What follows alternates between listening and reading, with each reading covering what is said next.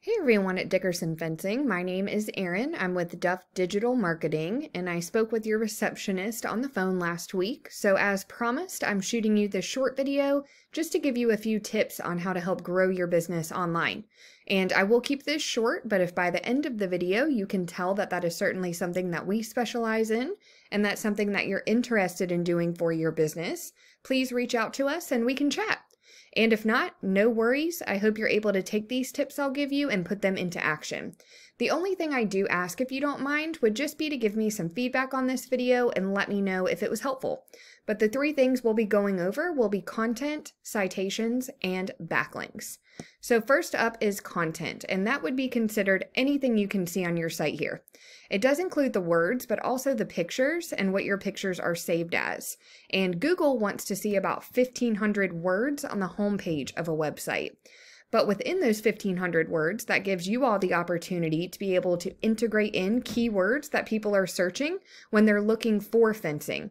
So your website looks great. Everything is very organized and user-friendly, and that's amazing. So my only suggestion would just be to get some more content added onto your homepage.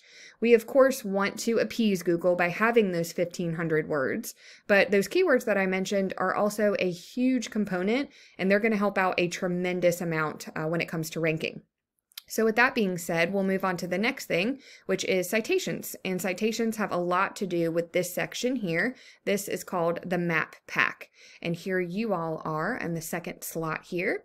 So a citation is basically your business name, address, and phone number listed in various directories throughout the web. And when I say directory, I mean things like Facebook, LinkedIn, Yelp, Yellow Pages, really anywhere else that will allow a business to enter those kinds of details. So you would want to check out where your competition is being listed, and you want to grab those same listings for your business.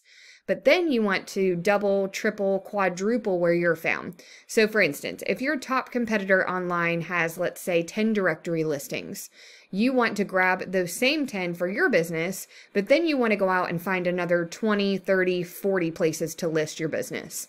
That's going to have you completely dominating your competition in that space, but it does also help you to rank high here, and it could certainly get you to this top spot as well.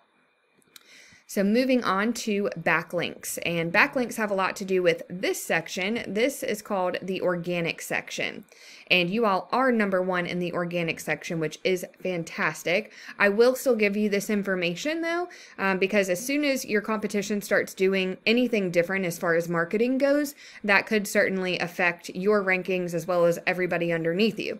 So the way backlinks work is there is a website out there that has a link to your website, and it's pushing power to your site, but it's also potentially driving traffic to it. But not all backlinks are created equal. So let's say that you all did some work for someone who owns an ice cream shop, and they've decided they're going to take a link from their site and they're going to push one back to your site.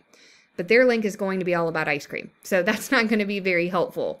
You would want to get links from other fencing companies and have them send something back to your site, and that will signal to Google that that is the industry that you're in. And because of that, it's going to be a lot more powerful, but it's also going to be more unique in Google's eyes.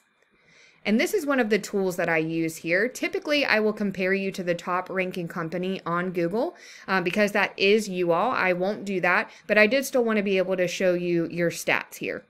So your site is currently registering 60 referring domains, which are giving it 321 backlinks and getting it found for 896 keywords.